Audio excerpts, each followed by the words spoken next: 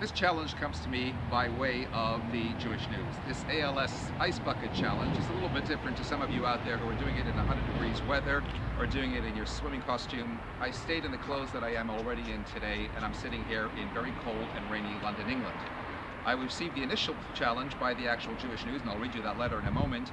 I received subsequent challenges by a congregant, Ian Friedman, by my son, Rabbi Schochet, and by a colleague and a dear friend, Rabbi Yisrael Rice. That's 4 challenges in total as of the last count. Here's the letter, and then we'll proceed. Dear Rabbi, you are no doubt aware that there is an ice bucket challenge going on around the world. Personally, I think it is a bit childish, and if anything, also pretty inappropriate. All that water wastage we go on in Judaism all about not wasting. Think about all those poor countries where clean water is scarce. Also, I want to know why I didn't see you yet doing the ice bucket challenge on Facebook. Is it for the same reasons that I wrote? Do you agree? If you do, fine. If not, then I challenge you. You have 24 hours from when this letter appears in print.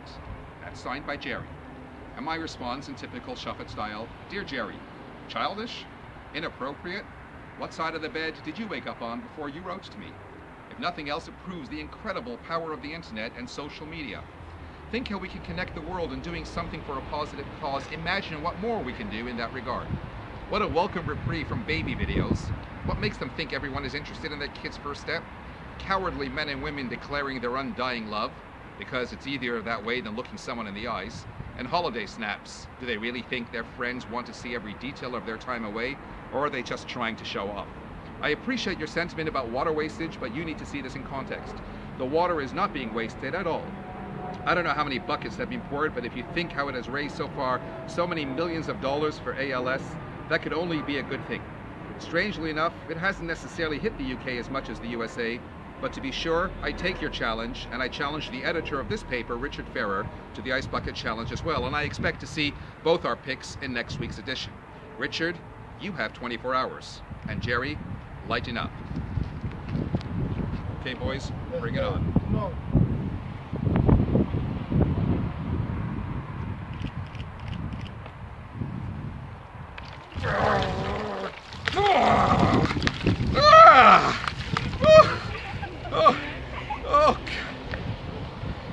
It's not over yet? Timo. Okay.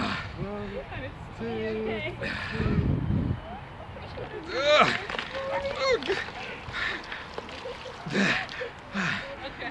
Oh no, wait, I need to stop. Oh, Chani's one with you. One more there. Is that it?